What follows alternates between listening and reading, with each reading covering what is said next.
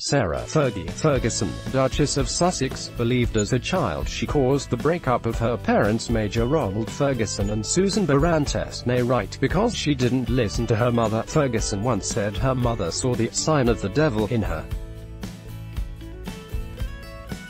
Continue reading to learn what Ferguson did because she felt guilty, and read the letter she wrote to her mother years later, before Ferguson became a member of the royal family when she married Prince Andrew, Duke of York, in a fairy tale royal wedding in 1986. She grew up on an 876-acre family farm in Hampshire, England, with her parents and older sister, Jane Ferguson. After retiring from the military, Ferguson's father worked as a polo manager to Prince Charles, according to Good Housekeeping. Sarah Ferguson's mother left when the future Duchess was 12 years old, but at the age of 12, Ferguson suddenly became without a mother when Barrantes left the family for Hector Barrantes, an Argentinian polo player. Ferguson's parents officially divorced in 1974, and the following year her mother and father both remarried.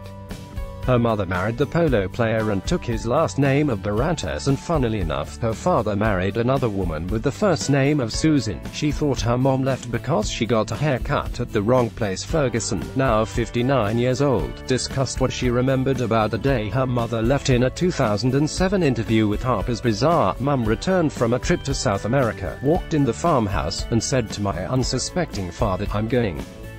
There were screams and shouts, and then she just left," she recalled. Ferguson continued, saying she felt she caused her mother's departure. "Her last words to me were, 'I don't like your hair,' because while she was away, instead of getting a haircut in London as she always insisted, I'd had it cut in the village shop."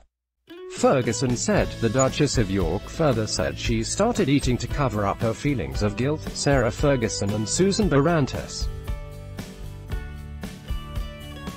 Tim Graham Photo Library by Getty Images. "Being a child, I believed that disobeying her caused the split, and started eating, compensating for my guilt," she added. Ferguson battled with her weight for years and later became a spokesperson for Weight Watchers.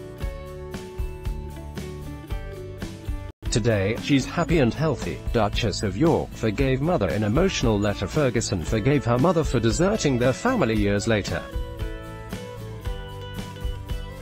In a heartfelt letter Ferguson wrote that was later published in author Lisa Erspamer's book, A Letter to My Mom, she described what her mother taught her when she left. According to Hello magazine, "I look back now and thank you, forgive you, and love you more.